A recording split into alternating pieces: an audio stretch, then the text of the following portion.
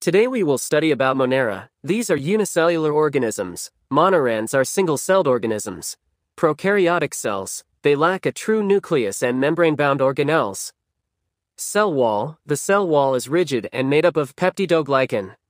Genetic material. Their DNA is naked and not enclosed within a nuclear membrane. Ribosomes. They contain 70 S ribosomes.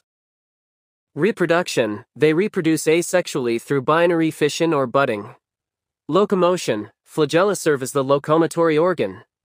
Nutrition. They exhibit various modes of nutrition, including autotrophic, heterotrophic, parasitic, and saprophytic.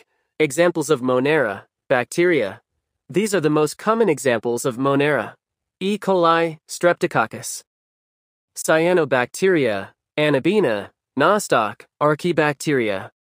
Thank you for watching. Don't forget to subscribe our channel for daily videos.